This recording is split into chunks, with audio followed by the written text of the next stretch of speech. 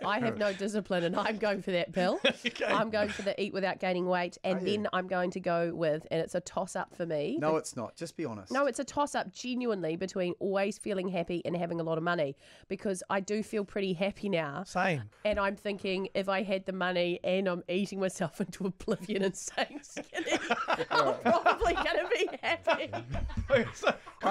You guys say this. You guys put money at number 3 until those pills are in front of you, and we're all gobbling that pill first. As soon as no one's looking, you're like, yeah, I'm just going for the pill that's all about charity. Yoink, money. I think it depends what weight zone I'm in. I could be reaching for the ET pill first.